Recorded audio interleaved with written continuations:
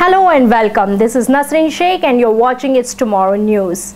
Heavy rain and mudslides kill 8 in Bolivia.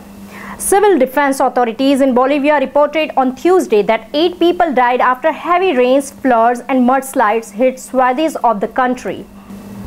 Torrential downpours caused rivers to overflow in the department of La Paz, Santa Cruz, Potosi, Beni, Cochabamba and Tarija. According to reports, some 250 families have been affected by the floods. Local media reported that mudslides leveled at least 50 homes. In the aftermath, desperate residents scoured their destroyed homes for belongings. This follows a wet weekend in Peru where heavy rain pounded northern and western parts of the country, causing rivers to burst their banks and highways to flood.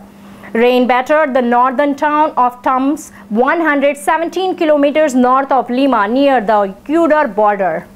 Streets were flooded, cutting off traffic in many parts. In Junín, east of the capital city of Lima, the rain triggered mudslides causing widespread damage. Many fields were flooded and both the Cochabamba and Beni rivers overflowed. Peru is in the midst of its rainy season, which usually extended through April. Similarly, Bolivia's wet season runs from November until March. That's all for now. For more news updates, stay tuned with us. It's Tomorrow News, Nasreen Sheikh. For more weather updates like this, do like, share and subscribe our channel.